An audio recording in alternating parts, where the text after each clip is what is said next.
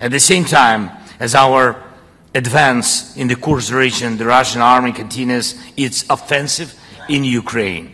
The most capable units of the Russian army are involved in expanding the zone of occupation of our territory in the Donetsk region. This is a clear choice by Moscow.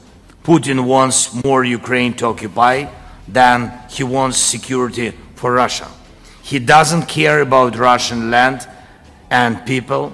He just wants to grab as much of our land and as many of our cities as possible. We do want to end this war. We want peace. We want to save our people, first of all, our country. And it is Putin who doesn't want peace.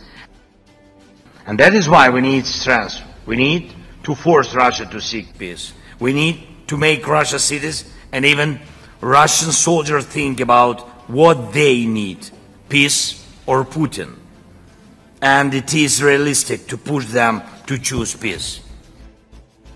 You all know that we are operating with a minimum of weaponry. Yes, we are grateful very much for every support package that is provided to Ukraine from you, from your countries. But we need more weapons to drive Russian forces off our land, and especially in the Donetsk region. It's important that every support package that is announced is promptly put to work on the battlefield without any delay.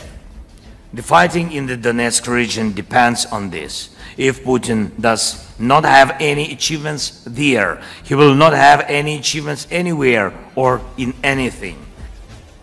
And I urge you to be more active in this work with us on air defense. And we have already started operating F-16s. Thank you for this support, Secretary, and to you partners. And they strike down missiles and drones. They are very efficient, but they are few, you know about it, and we need much stronger fleet of F-16s. Russia has a shortage of microchips in its war against Ukraine, but the country has found a solution for this. Russian companies are using old Dutch ASML machines in the production of weapons to be used against Ukraine.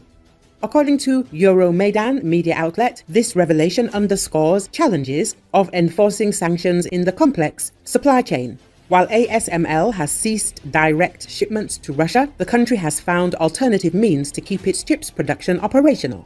This workaround allows Russia to maintain a degree of technological self-sufficiency in its military operations, prolonging the war against Ukraine, and makes Ukrainian citizens extra vulnerable to new attacks. In addition, it raises questions about the effectiveness of current export controls. As reported by Dutch newspaper Trouw, intermediaries in China provide spare parts, allowing Russia to keep the machines running. As a result, Russia can produce some of its own chips for tanks, missiles, and drones. These are weapons used daily to attack Ukrainian civilians and military personnel. As of 2023, Dutch company ASML, it is the largest supplier for the semiconductor industry and the sole supplier in the world of extreme ultraviolet lithography, photolithography machines that are required to manufacture the most advanced chips. The company has long since stopped sending spare parts. The company confirms that it complies with the imposed sanctions on Russia. They claim to have not shipped anything to Russia for years. One advantage for Ukraine is that the machines do not produce the most advanced chips. However, according to American university lecturer Chris Miller, author of Chip War, the fight for the world's most critical technology, this may not be a problem for Russia. According to the university lecturer, Russia can still easily make simple chips for tanks, airplanes, drones, and missiles.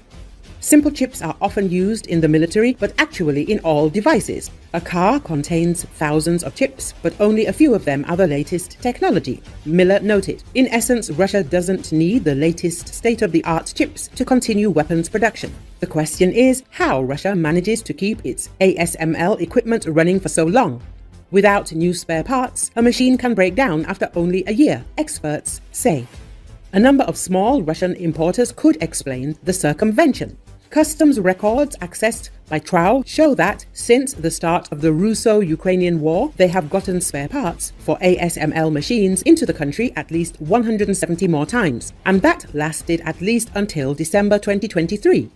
These are middlemen who scour the market for usable parts, such as the highly specialized ASML equipment.